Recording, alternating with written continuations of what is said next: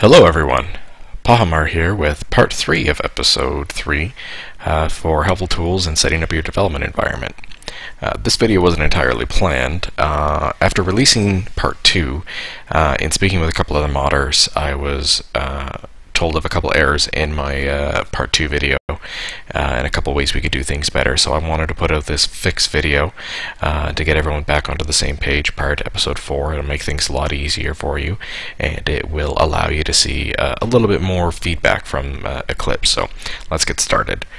I've got Eclipse open here, and I'm just going to open up the Let's Mod Development Eclipse workspace we created in part 2. So Eclipse is going to load up now.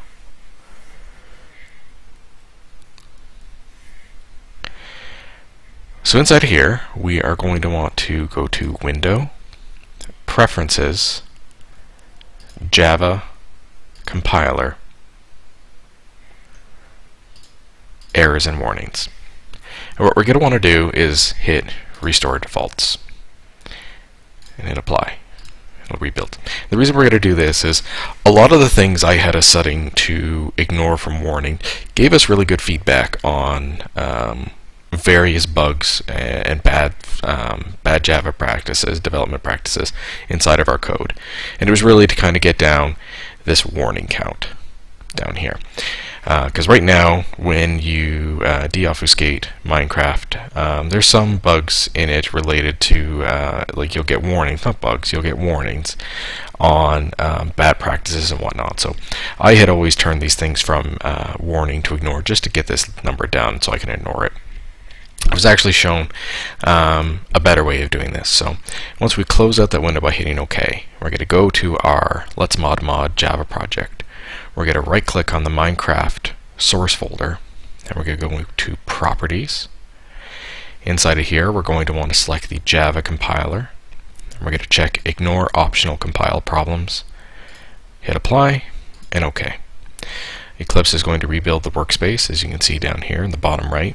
And what this is going to do is all those warnings that we would get because of our bad practices and whatnot, it will ignore the ones that come from Minecraft itself, the deobfuscated and decompiled Minecraft code. So you will only see warnings related to your own stuff, which is important. This will show you things like if you're importing classes you don't need, if you are accessing things improperly, if you are using deprecated methods and whatnot. You'll get these warnings down here in the Problems tab down here. I'll just make it a bit bigger for everyone. So we ignore the Minecraft ones, we only care about our own, and everything's good. Something else I wanted to show, we had a lot of comments in part 2 talking about different Git tools. Yes, you can use the command line.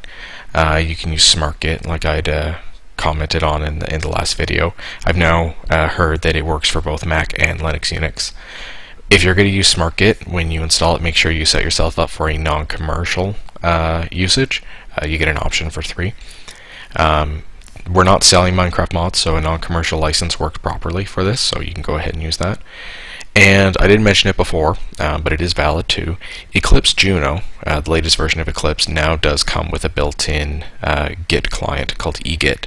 I'm going to show you how you can get to it. I'm not going to show you how to set it up, but I'll show you how to get to it.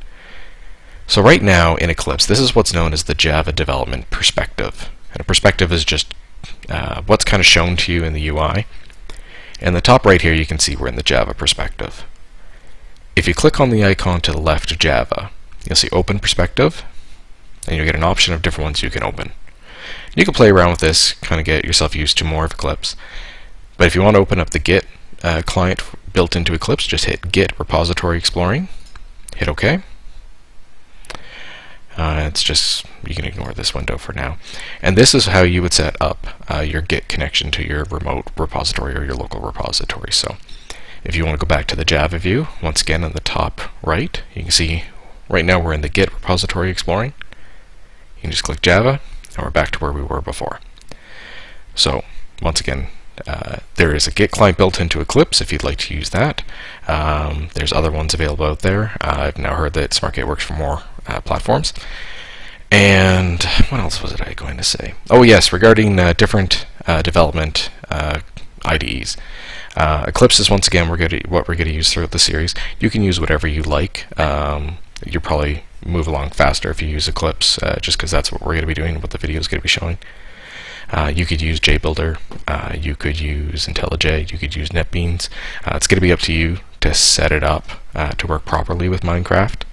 But really, writing Java code is writing Java code. Like I said, you could do it in Notepad, Notepad++, VI, Vim, etc.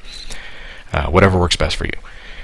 So please make sure that you go ahead and you make these changes to your Eclipse environment if you're using Eclipse. It'll get us all onto a level stage when it comes to episode 4, which is our first mod class. Later on in the series, I may show you a updated way of doing an Eclipse workspace. But for now, this will work perfectly for us, and I'll see you next time.